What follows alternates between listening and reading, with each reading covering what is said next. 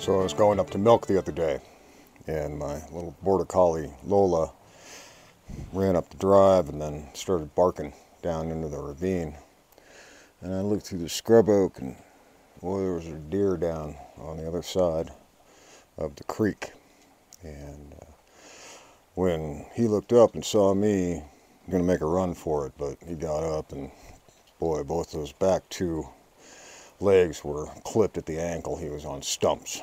And so I went up and I milked, and I came back down and called the king for his blessing to harvest one of his deer. And with the royal ascension, I grabbed my .22 long rifle, walked back over there, and he got up and stood there, looked right at me. And with one shot, he was down, got over there, slit his throat, and hung him up. And so it's a very interesting time of year to have a buck, because the hunting seasons are in the autumn. And in the autumn, a buck is in rut. And so the flavor of that fall buck versus a spring buck is considerably different. An interesting, lovely gift.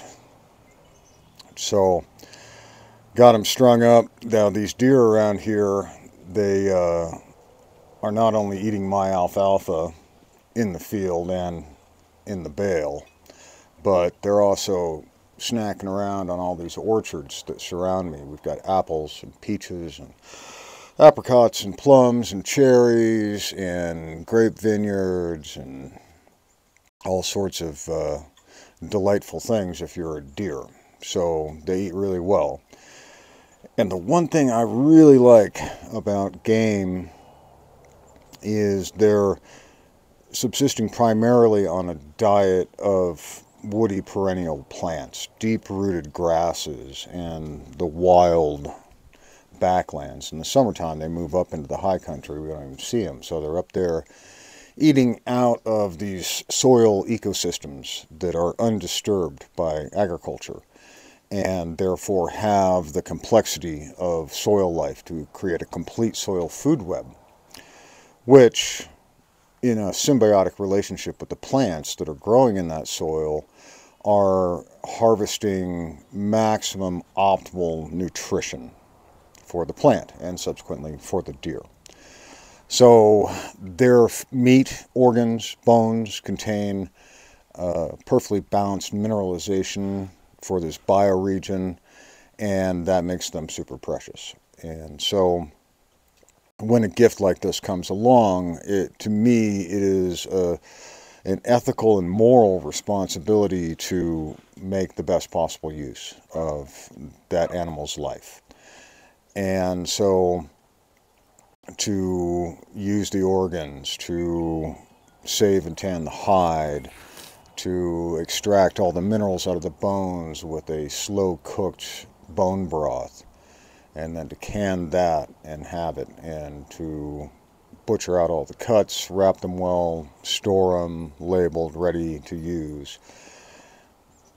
And then in every preparation, to think about the life of that deer and its place in all of this, and give thanks for the nutrition that is within it, both on a physiological level and a spiritual level, and being part of the ecosystem in that way, I find to be very rewarding and proper, the way that feels right to go about things. So in this series, I go through all of the steps and all of the end applications of that deer. Probably not every single cut, but enough to give you some ideas perhaps of good ways to use the meat from one of these animals however it comes to you. So I'll try to be as comprehensive as possible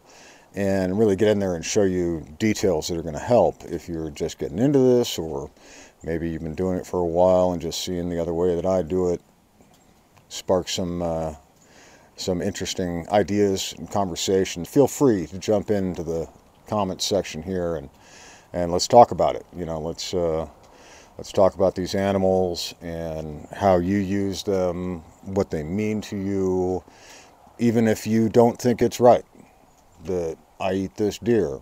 Let me know why, and we can talk about it. You know, to me, nothing is more appropriate, ecological,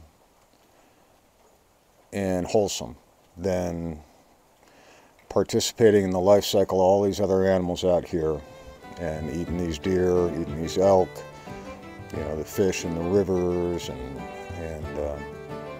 knowing that at some point I'll be returned to this ecosystem and something else will get to go on because I was here and whatever I did, you know. So that's the way I think about it.